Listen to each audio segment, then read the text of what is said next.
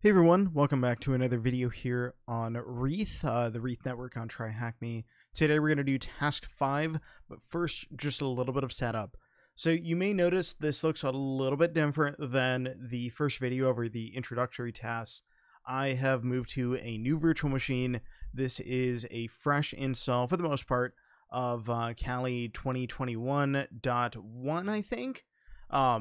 Now, all I've done other than getting this download performed is I've upped the size of the page, just zoomed in on the Firefox to make it easier for everyone to read. I've updated it, and then I've changed the font on the terminal to make it easier to read. Everything else is fresh, and I'm going to go through how to get connected using the my own Kali machine, which is what I do recommend doing. After the last video, I spoke with the network's author, Maryland Oracle, and one of the room testers, Tim Taylor, and they both recommended that I move to doing this specifically within my own standalone virtual machine, specifically because the steps with Empire currently do not work with the attack box. If you can, I highly recommend doing this in your own virtual machine, and I'm going to show how to do that now. You can do this on a pretty underpowered Kali instance. It might take a little bit longer to get some of these tasks done. However, you can shrink this down quite a bit to make it work. That being said, let's go ahead and dive right in. We're going to go ahead and get this all set up. So the first thing that we'll need to do, here I'll close that and we can go to it again. We can go over here to Access. I'm going to middle click to open it up in a new tab. And then I need to download the Wreath network configuration. And I'm going to go ahead and we'll try downloading it. I might have to reconfigure it, and you can see that it's taken this format of my username and then -wreath.openvpn. And now all I'm going to do is I am going to make a directory called Wreath, and then we'll move from downloads my OpenVPN file, and I'm going to make this a little bit bigger, into the Wreath folder. And then we'll go ahead and move into Wreath, and I'm going to start a new tmux session. So tmux new-s for the session name, and I'm just going to name mine Wreath. A lot of times I'll name it working. However, we can see now that we're running in tmux. This is a lot easier. I find it just easier to run the VPN config out of this. Let's go ahead and we'll get connected. Sudo su, because I want to be running OpenVPN as root. That skull in the the command prompt is a nice little touch there. I haven't used the new ZSH version of Kali, so that's kind of neat. This is right after they transferred or transitioned from Bash being the main shell to ZSH, specifically because of a weird licensing issue. I don't know the full specifics, but it's this is the new version of Kali. We can go ahead and launch OpenVPN by going to, I think it's just going to be -c. Here, we can check on this task. Sudo OpenVPN and then the config name. And there we go. We'll see that this will go ahead and start up in just a moment. I'm going to go and do Control-B and C to open up a new tab. And I'll name this one Working, as we're actually going to be doing our work in it. Cool. So we've gone ahead and connected. I will make sure that that connects in just a second. And it looks like it did set that. So we can go ahead and move into task 5, Webserver enumeration. First, I'm going to go ahead, and it looks like the Wreath network is stopped. So I'm going to go ahead and start this, and we'll start reading this while this is going. Now note, again, when we turn off the Wreath network, or if it closes down, that does not reset the network. That only turns everything off. So anything that we leave on the machine, so for example, if I leave a reverse shell, that's something that'll still be on the machine. All right. Task 5, enumeration. As with any attack, we first begin with the enumeration phase. Completing the Nmap room, if you haven't already, will help with this section. Thomas gave us an IP to work with, shown on the network panel at the top of this page. Let's start by performing a port scan of the first 15,000 ports of this IP. Note here and in general, it's good to save your scan results to a file so you don't have to rerun the same scan twice. The first thing that we want to do is go ahead and run that port scan.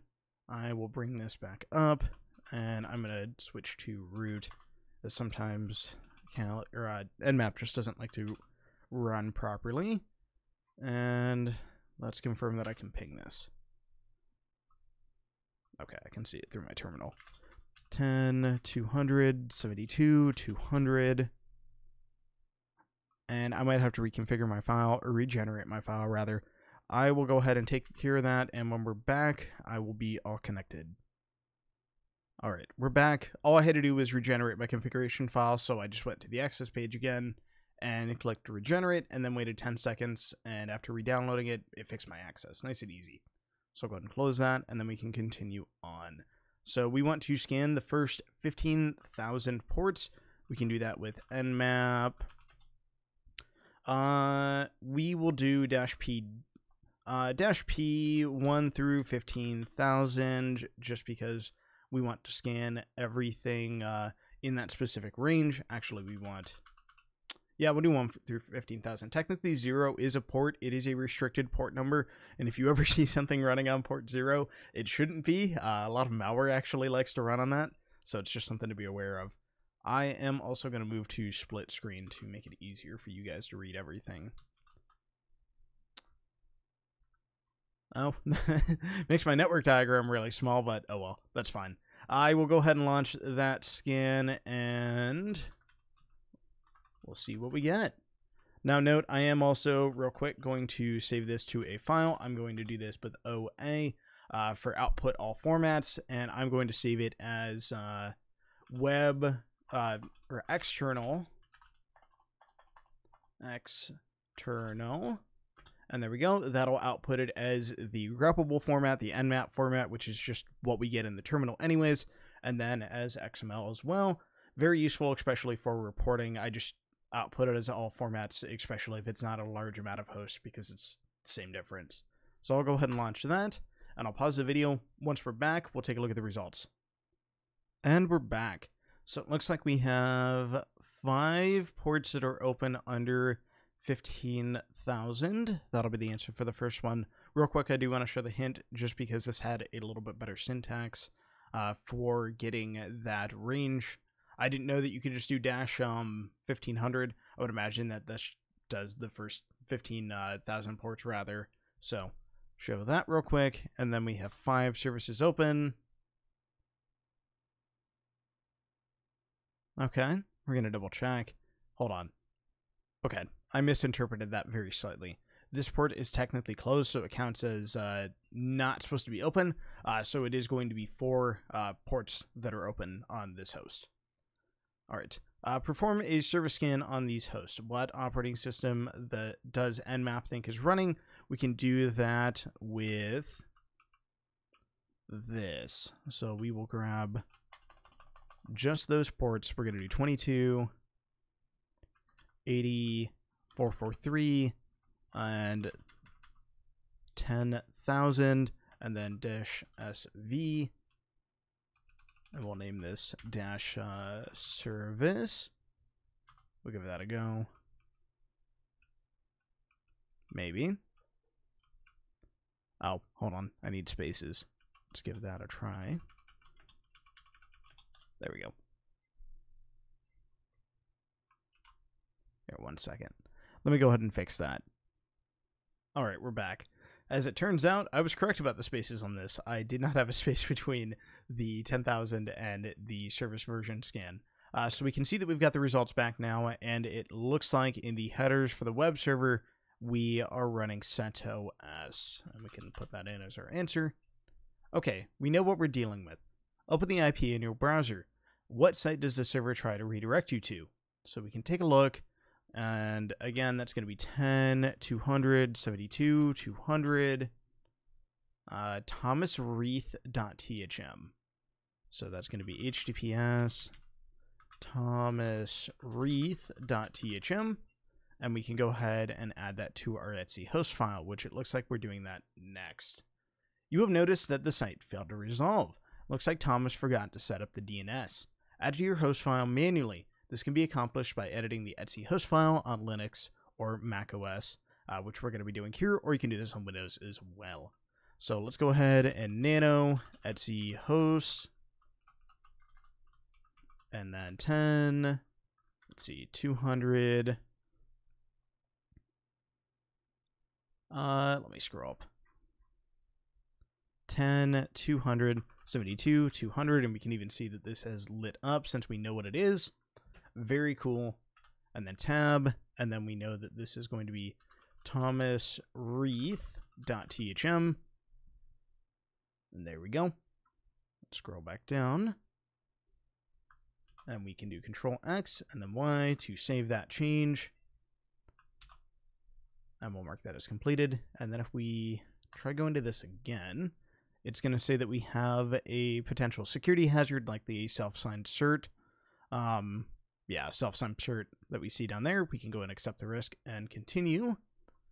And that is a wonderful picture, just straight up his face. That's nice. So it looks like this is his portfolio or his resume website. Very common to see this done in IT.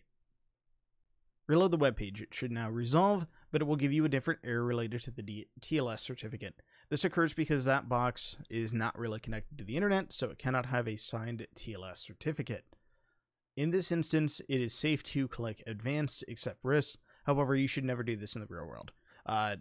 Yeah, that's very much the case. You can have internal signed certificates. However, some IT departments don't necessarily go to the trouble of doing that. In this specific case, this is just an internal network, so this is acceptable. Otherwise, you don't want to do this, especially if you do not know what it is. In real life, we would perform a footprinting phase of the engagement at this point. This essentially involves finding as much public information about the target as possible and noting it down. You never know what could prove useful. More information is always better as long as it's organized. Read through the text on the page. What is Thomas's mobile phone number?